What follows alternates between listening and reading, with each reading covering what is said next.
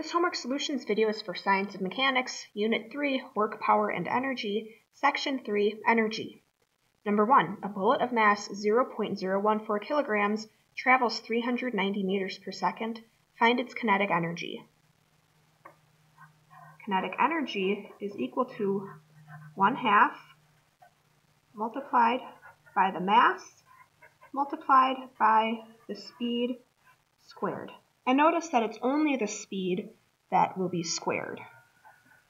So in this problem, our mass is 0.014 kilograms,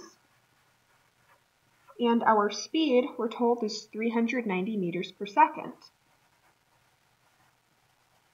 So when we take 390 meters per second, square that, and multiply that by 0.014 multiplied by 1/2, we should get approximately 1,065 joules. Number 2. A truck with mass 800 slugs is driving at 65 miles per hour. Find its speed in feet per second. So part A is just a simple unit conversion.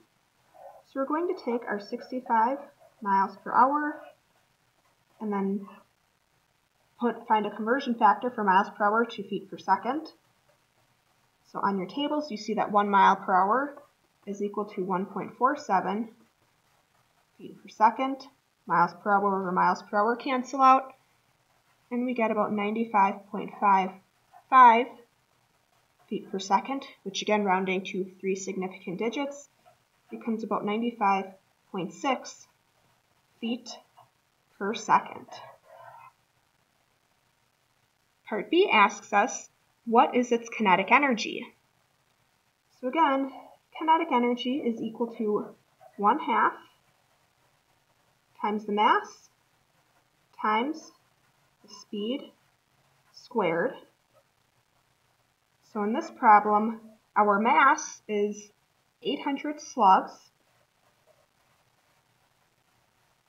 and then the speed we found in the previous part to be 95.6 feet per second. When we square that and multiply by 800 and then multiply by 1/2, we end up with approximately 3,655,744 foot-pounds. But again, we want to round this to 3 significant digits, so we're going to round this to the 10,000s place. So that will be 3,660,000 foot-pounds.